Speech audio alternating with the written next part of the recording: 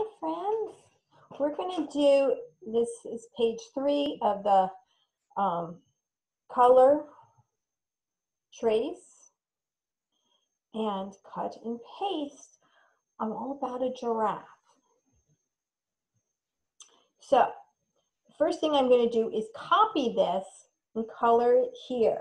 He is a light brown and a dark brown, or it might be easier to do orange and brown. That's the colors that I see here. Maybe he's a little tanner right there, so maybe I'm going to pick a lighter crayon for the nose. So first I'm going to color orange, right here on his head, and his ears, and his little bumps up here. I don't know what they're called on a giraffe. I'd have to look that up. And then right here is a little bit of a lighter brown, so I'm going to do a lighter brown there. And here I'm going to do all the dots in dark brown. 1, 2, 3, 4, 5, 6, 7, 8, 9, 10, 11, and his feet in dark brown. And maybe the tip of his tail. Then I'm going to color the rest of him orange, just to make it very colorful and lots of fun. There's my giraffe. Sometimes I go outside of lines, but I try to stay inside the best I can. All right, the next thing I'm going to do is trace the word giraffe. G, I, R, A, F, F, E, giraffe. Excellent. Now we are going to cut out this bottom and we're going to answer the questions with the pictures. So the first thing I'm going to do is see this dotted line. I'm going to cut on the dotted line. Now moms and dads, if your child is really at just the snipping phase, you would cut this out.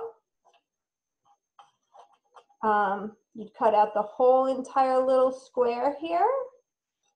So if your child is just snipping, not cutting straight lines, you would want to cut out all these things in advance so that you just have this little piece of paper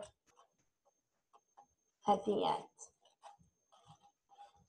Because the goal is to figure out what the answers are to these questions, and then we're going to use a glue stick to attach these pictures.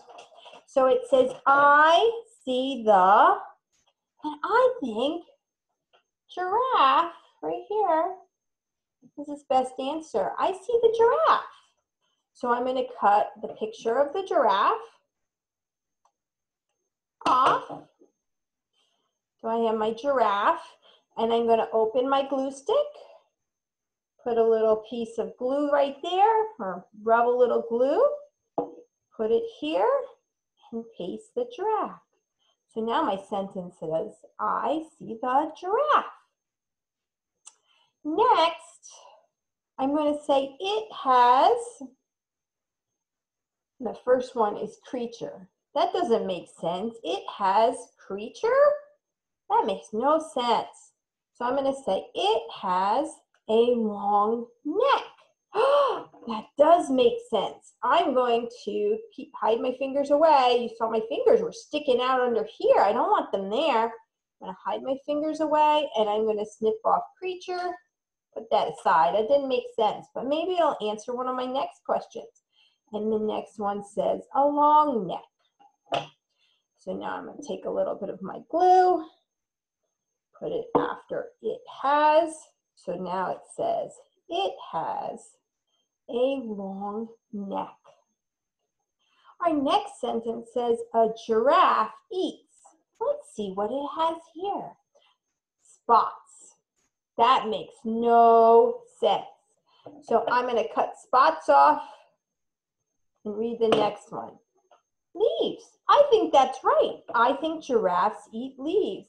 So I'm going to tuck my fingers in, hold my scissors. You put your big fingers in the long side and your thumb in the small side.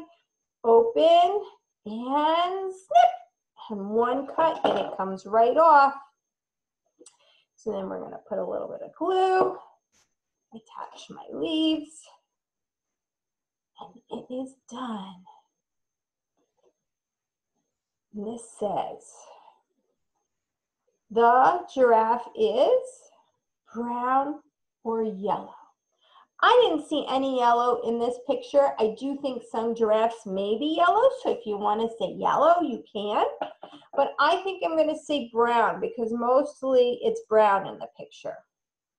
So I'm going to cut that off. Oops, it flipped over. I almost didn't see that there. And I'm going to put a little bit of glue. And I'm going to put brown here. So we finished our page. If you would like to write your name, my name is Amy. I'm going to put it here, A-M-Y. And you can write your name up there. So have fun. Thank you.